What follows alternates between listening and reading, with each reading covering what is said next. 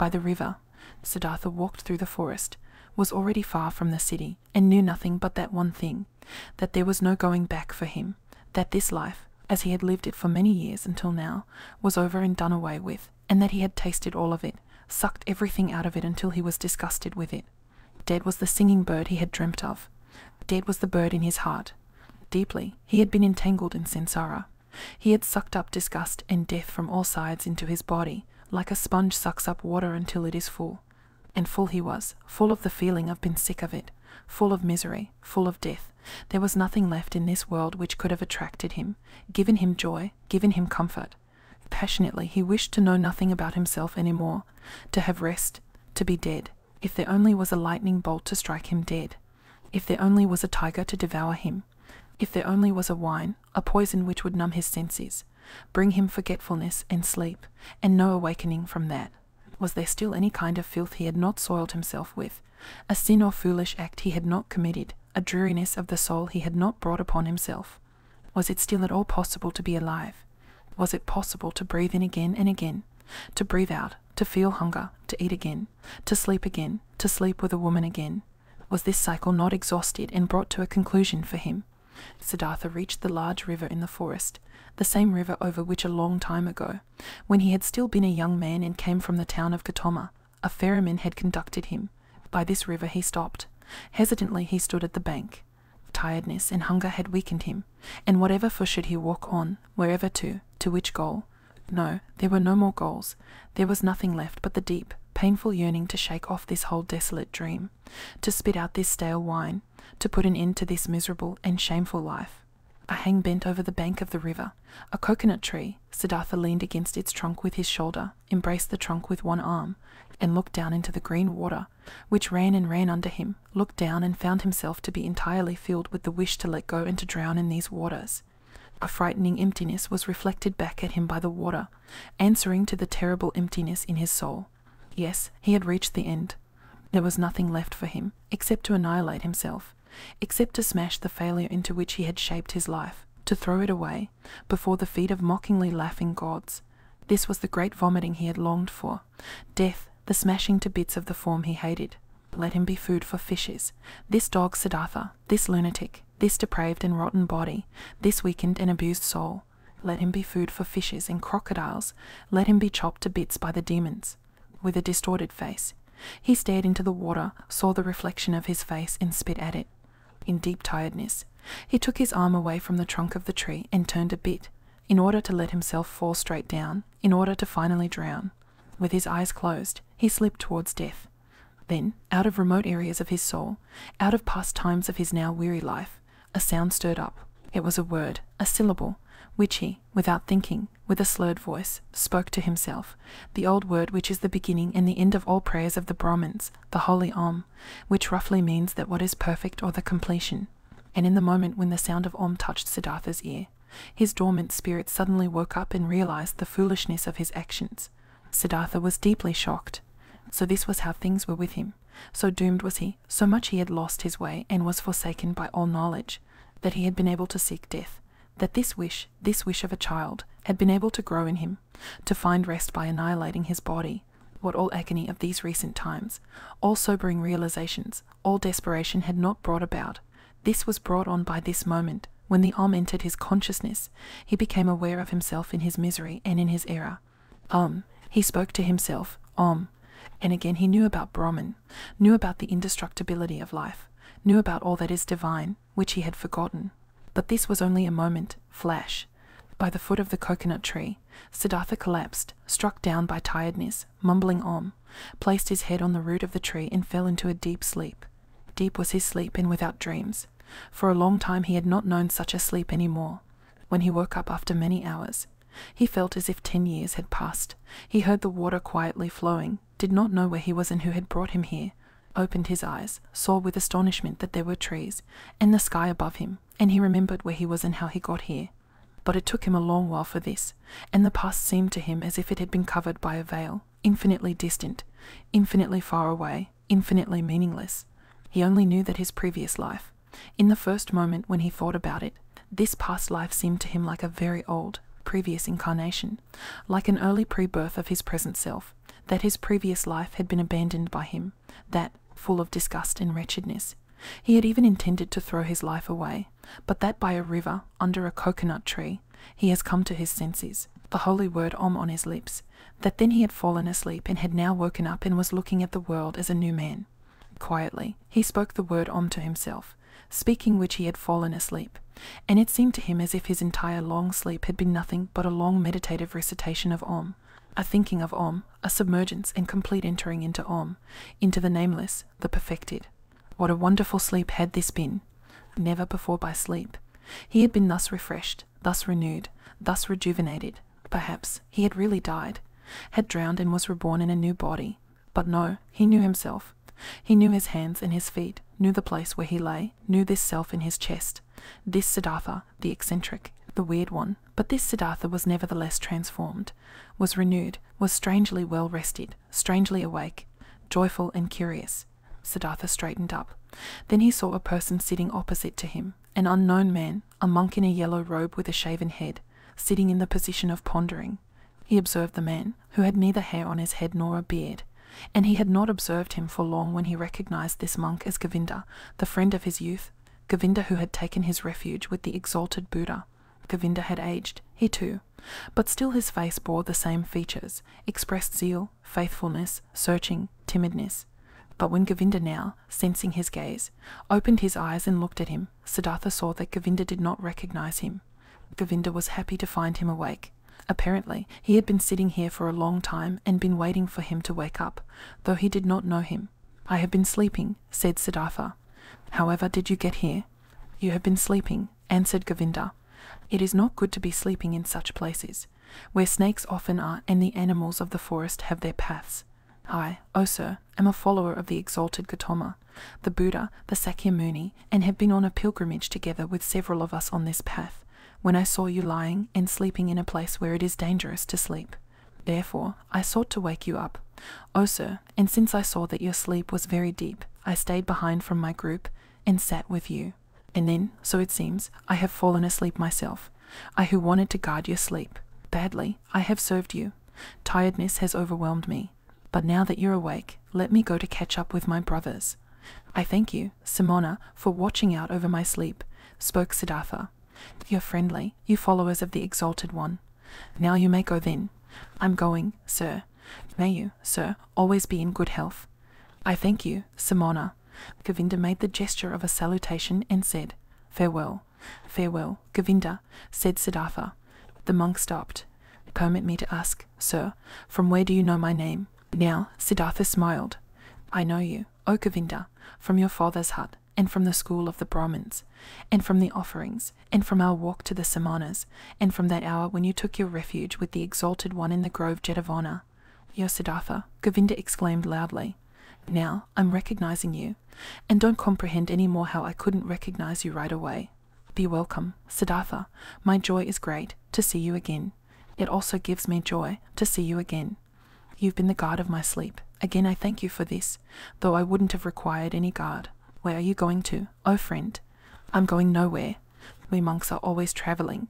Whenever it is not the rainy season, we always move from one place to another, live according to the rules of the teachings passed on to us, accept alms, move on. It is always like this. But you, Siddhartha, where are you going to?" Quoth Siddhartha, "With me too, friend. It is as it is with you." "I'm going nowhere. I'm just travelling. I'm on a pilgrimage." Govinda spoke. "You're saying you're on a pilgrimage, and I believe in you. But, forgive me, O Siddhartha, you do not look like a pilgrim. You're wearing a rich man's garments.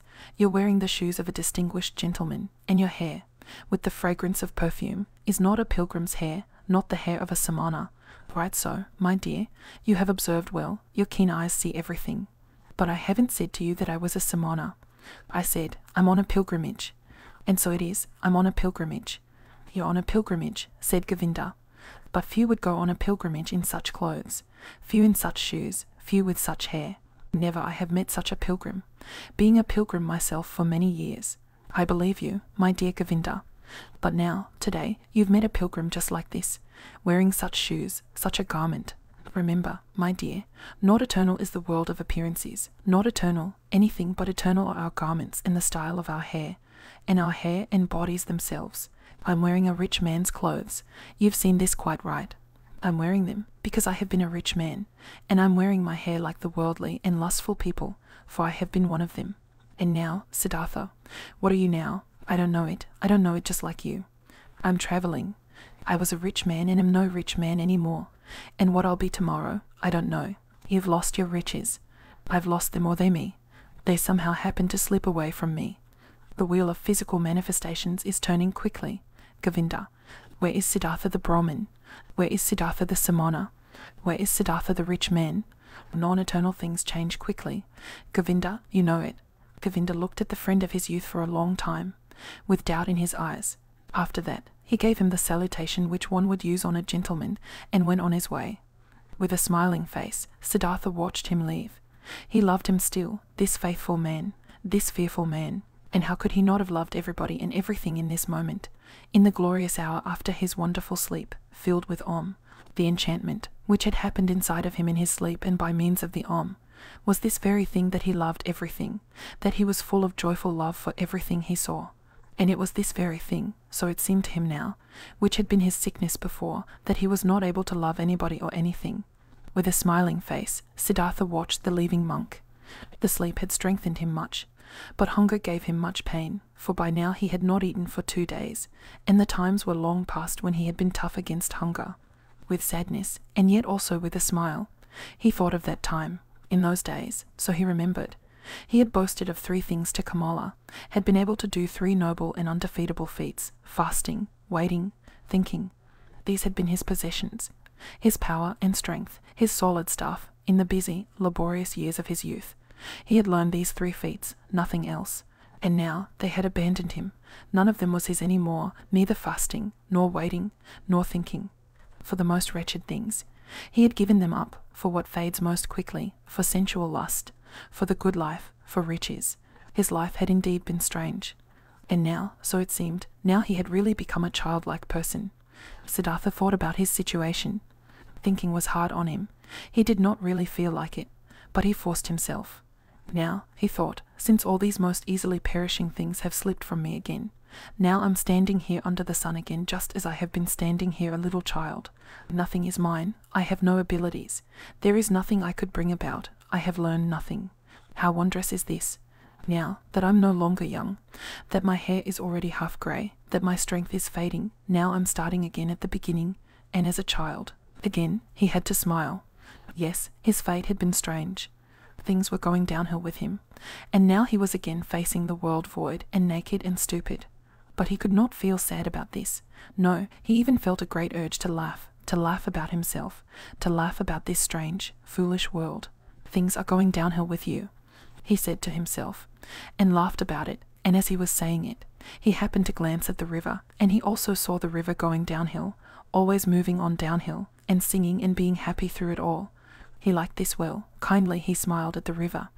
Was this not the river in which he had intended to drown himself, in past times, 100 years ago, or had he dreamed this? Wondrous indeed was my life. So he thought, wondrous detours it has taken. As a boy, I had only to do with gods and offerings. As a youth, I had only to do with asceticism, with thinking and meditation, was searching for Brahman, worshipped the eternal in the Atman. But as a young man, I followed the penitents, lived in the forest, suffered of heat and frost, learned to hunger, taught my body to become dead. Wonderfully, soon afterwards, insight came towards me in the form of the great Buddha's teachings. I felt the knowledge of the oneness of the world circling in me like my own blood. But I also had to leave Buddha and the great knowledge. I went and learned the art of love with Kamala, learned trading with Kamaswami, piled up money, wasted money, learned to love my stomach, learned to please my senses. I had to spend many years losing my spirit, to unlearn thinking again, to forget the oneness. Isn't it just as if I had turned slowly and on a long detour from a man into a child, from a thinker into a childlike person? And yet this path has been very good, and yet the bird in my chest has not died. But what a path has this been! I had to pass through so much stupidity, through so much vice, through so many errors, through so much disgust and disappointments and woe, just to become a child again and to be able to start over. But it was right so. My heart says yes to it. My eyes smile to it. I've had to experience despair. I've had to sink down to the most foolish one of all thoughts, to the thought of suicide, in order to be able to experience divine grace, to hear Om again, to be able to sleep properly and awake properly again. I had to become a fool to find Atman in me again. I had to sin to be able to live again.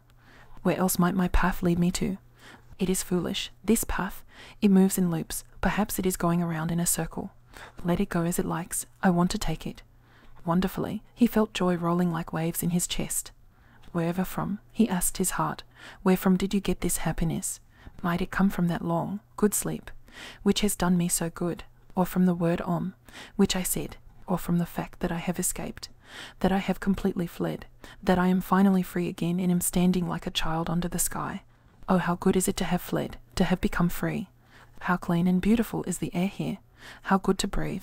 There, where I ran away from, there everything smelled of ointments, of spices, of wine, of excess, of sloth. How did I hate this world of the rich, of those who revel in fine food, of the gamblers? How did I hate myself for staying in this terrible world for so long? How did I hate myself, have deprived, poisoned, tortured myself, have made myself old and evil? No, never again I will, as I used to like doing so much, delude myself into thinking that Siddhartha was wise. But this one thing I have done well, this I like, this I must praise, that there is now an end to that hatred against myself, to that foolish and dreary life. I praise you, Siddhartha, after so many years of foolishness, you have once again had an idea, have done something, have heard the bird in your chest singing, and have followed it. Thus he praised himself, found joy in himself, listened curiously to his stomach, which was rumbling with hunger. He had now, so he felt, in these recent times and days, completely tasted and spit out, devoured up to the point of desperation and death, a piece of suffering, a piece of misery. Like this, it was good. For much longer, he could have stayed with Kamaswami, made money, wasted money, filled his stomach, and let his soul die of thirst. For much longer he could have lived in this soft, well-upholstered hell, if this had not happened. The moment of complete hopelessness and despair, that most extreme moment, when he hung over the rushing waters and was ready to destroy himself. That he had felt this despair, this deep disgust, and that he had not succumbed to it, that the bird, the joyful source and voice in him was still alive after all. This was why he felt joy. This was why he laughed. This was why his face was smiling brightly under his hair which had turned grey. It is good, he thought, to get a taste of everything for oneself, which one needs to know. That lust for the world and riches do not belong to the good things. I have already learned as a child. I have known it for a long time, but I have experienced only now. And now I know it, don't just know it in my memory, but in my eyes, in my heart, in my stomach. Good for me to know this. For a long time he pondered his transformation, listened to the bird as it sang for joy. Had not this bird died in him? Had he not felt its death? No, something else from within him had died, something which already for a long time had yearned to die. Was it not this what he used to intend to kill in his ardent years as a penitent? Was this not his self? His small, frightened, and proud self he had wrestled with for so many years, which had defeated him again and again, which was back again after every killing, prohibited joy, felt fear. Was it not this which today had finally come to its death, here in the forest, by this lovely river? Was it not due to this death that he was now like a child, so full of trust, so without fear, so full of joy? Now Siddhartha also got some idea of why he had fought this self in vain as a Brahmin, as a penitent. Too much knowledge had held him back, too many holy verses, too many sacrificial rules, too much self-castigation, so much doing and striving for that goal. Full of arrogance, he had been always the smartest, always working the most, always one step ahead of all others, always the knowing and spiritual one, always the priest or wise one. Into being a priest, into this arrogance, into this spirituality, his self had retreated. There it sat firmly and grew, while he thought he would kill it by fasting and penance. Now he saw it and saw that the secret voice had been right, that no teacher would ever have been able to bring about his salvation. Therefore he had to go out into the world, lose himself to lust and power, to woman and money, had to become a merchant, a dice gambler, a drinker, and a greedy person, until the priest and samana in him was dead. Therefore he had to continue bearing these ugly years, bearing the disgust, the teachings, the pointlessness of a dreary and wasted life up to the end, up to bitter despair, until Siddhartha the lustful, Siddhartha the greedy could also die. He had died. A new Siddhartha had woken up from the sleep. He would also grow old. He would also eventually have to die. Mortal was Siddhartha. Mortal was every physical form. but today he was young, was a child, the new Siddhartha, and was full of joy. He thought these thoughts, listened with a smile to his stomach, listened gratefully to a buzzing bee. Cheerfully, he looked into the rushing river. Never before he had liked a water so well as this one. Never before he had perceived the voice and the parable of the moving water thus strongly and beautifully. It seemed to him as if the river had something special to tell him, something he did not know yet, which was still awaiting him. In this river, Siddhartha had intended to drown himself. In it the old, tired, desperate Siddhartha had drowned today. But the new Siddhartha felt a deep love for this rushing water, and decided for himself not to leave it very soon.